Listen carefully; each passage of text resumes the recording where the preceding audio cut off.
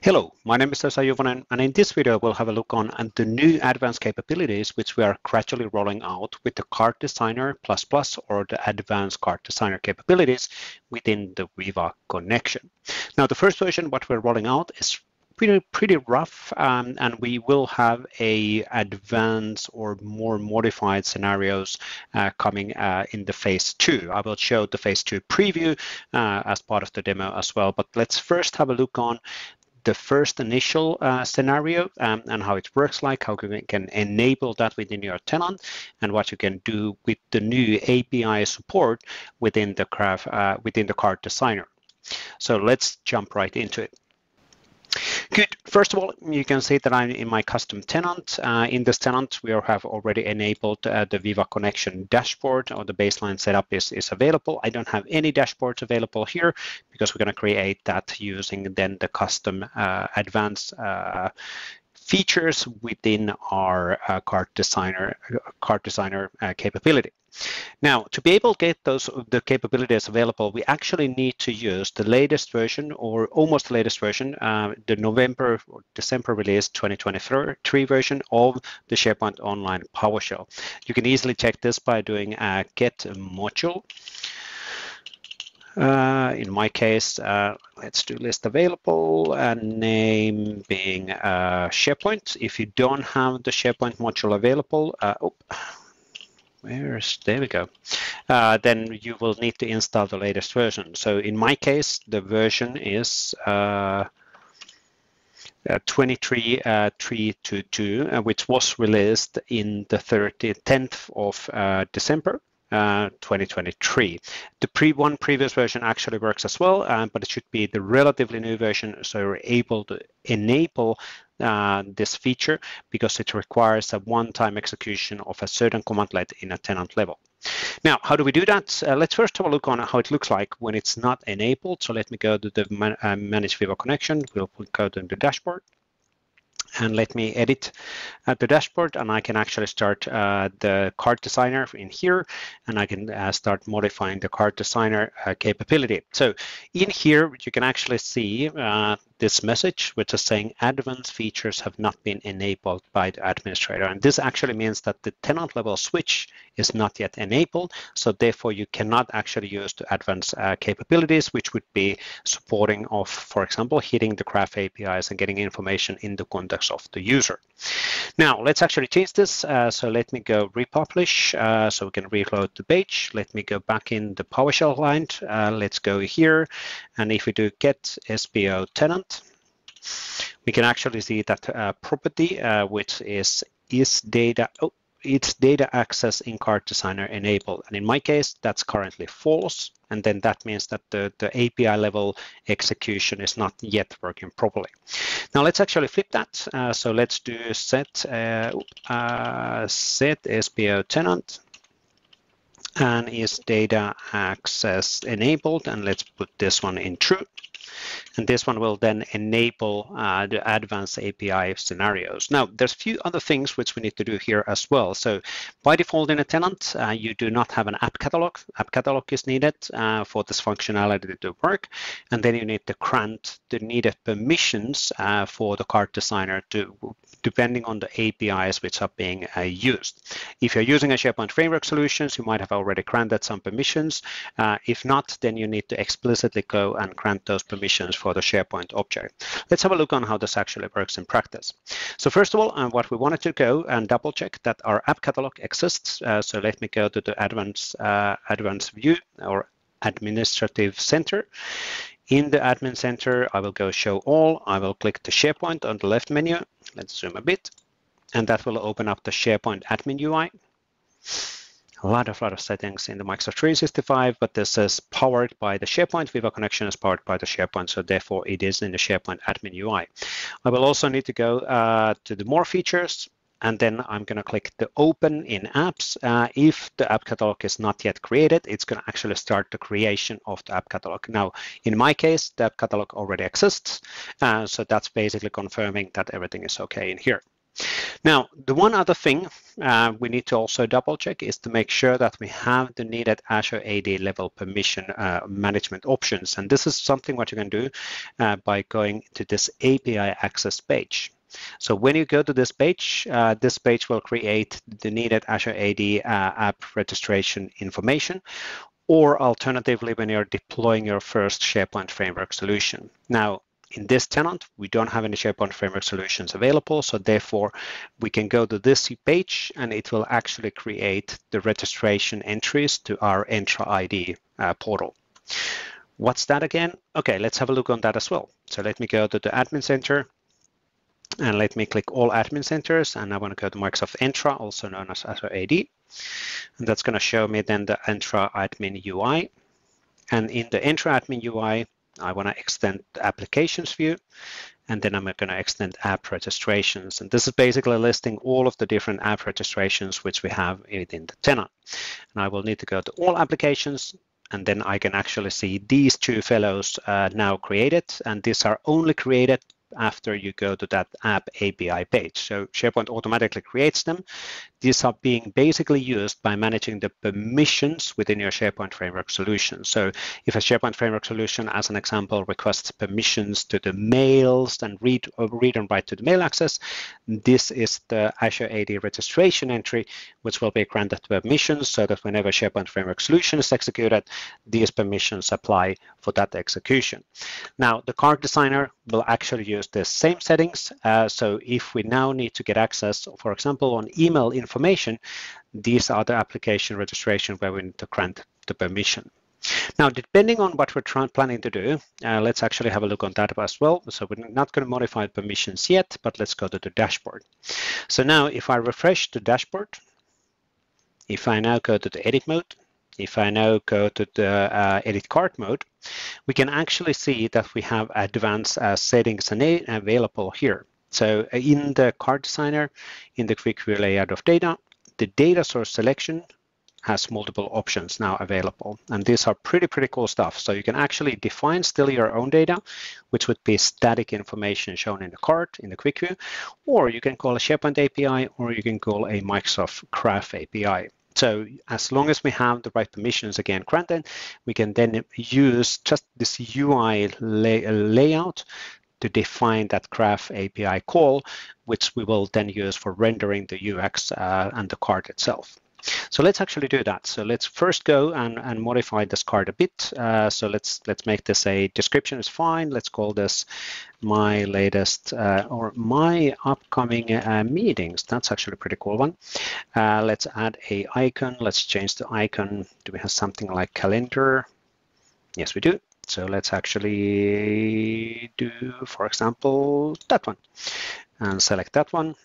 And then we can say my events and my next meetings. And then we need to define what happens when we click the card. We want to show the quick view, and then we need to define what happens when we click the button. So I will actually say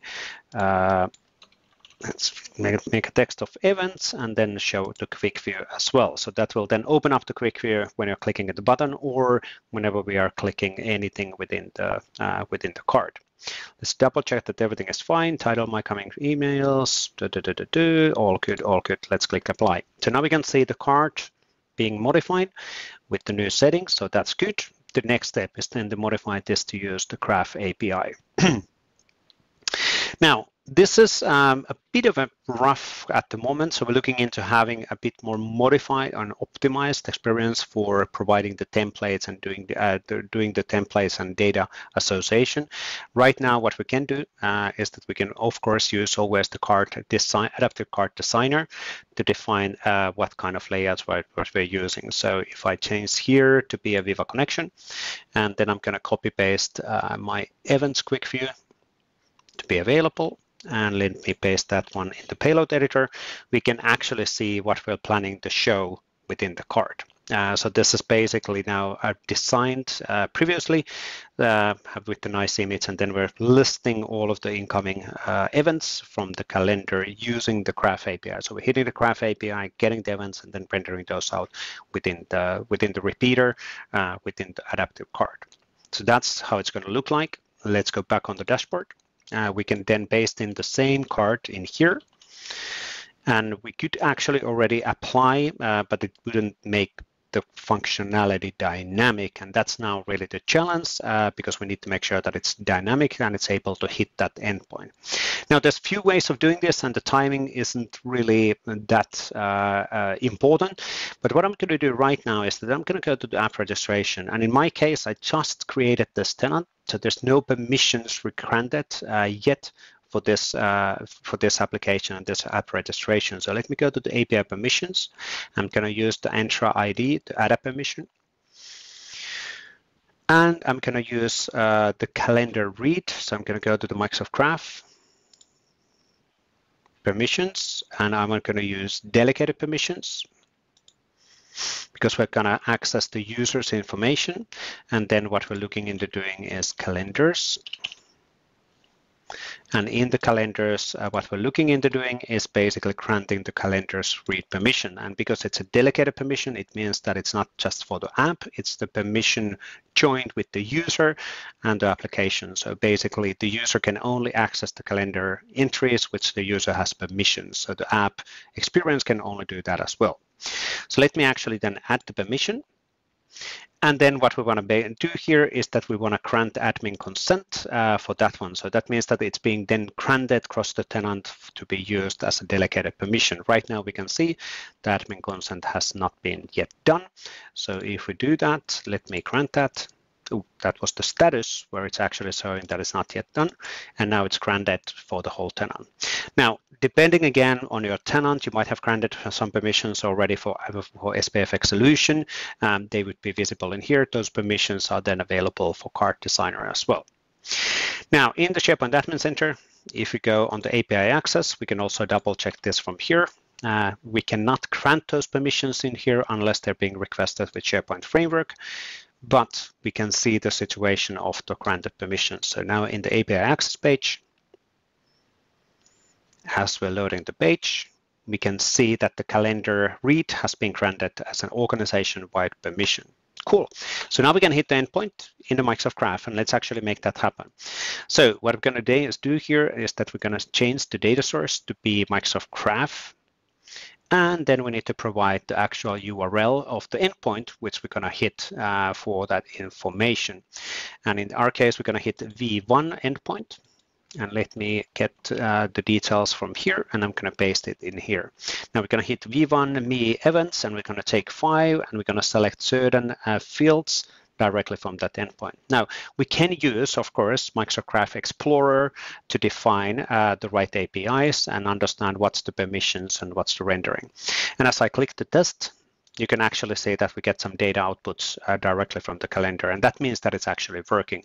You would get an exception and information. You would get something like cannot make the requests to Microsoft Graph as the SharePoint Online Extensibility Web Application Principal is not configured to consent to. And that would actually mean that you're missing that permission registration from here, or you would miss it, and it's visible obviously in the API access as well. So now in our case, we were able to hit the endpoint. We're getting results based on that URL entry, what it was happening. And then that means that I can click apply. And what's actually really cool about hitting the apply is that we actually have now a centralized level control for this application. So before showing that live, if I now go to manage app, we can actually see the same card or same designer as a definition to be available within my app catalog. And this is so that there's this admin level control. So administrator can control, is this available? Is it not available? And they can pull it if needed directly from the app catalog. So there's the centralized governance still available, even though the end users or the designer can still create those experiences. Of course, administrator needed to approve this feature to be available as the first step. Now let's go in here. Let's go to republish and see that it's working properly. So we are listing all of my upcoming events. We did say that if we click the card or we click the events button, we are actually seeing the upcoming events for this particular user. So we can see upcoming events, SLT meeting, engineering task, and in here I can even click the link, and it will actually open up that meeting directly from Outlook, because again, that's a deep link information which is available for Outlook within within that calendar entry. That was engineering tasks. And of course, the deep linking works that if I need to know details about Sync with Melissa or connect to the meeting, I can easily do that by moving into Outlook side. And this works in the mobile side as well. And then I can join on that meeting and whatever meeting is all about. So that's actually really cool. So now we were able to create this really cool graph-powered experience just by using the card designer in the UX, and then granting the right permissions, obviously, given that the functionality is enabled in a tenant level. Now, one thing to notice, we're looking into having a bit more polished experience here. So here's an upcoming design UIs for the card designer. So this is coming as a phase 2 for the card designer. So you can do a live preview on what are you defining. You can actually more efficiently see the endpoints. You have more space within as you're defining the template and hitting the endpoint and the data endpoint. And this is a live preview on the middle as well. This will be rolling out as a phase 2 in early 2024, and we're further looking into simplifying this process as needed. Cool. That's a quick review on the Card Designer Plus or Advanced Card Designer capabilities, which is now starting to support API level operations. Those are one endpoint API calls, so basically a get API calls for the Card Designer. You cannot do a additional API hops based on a selected item. So that is currently not yet, at least for now, available.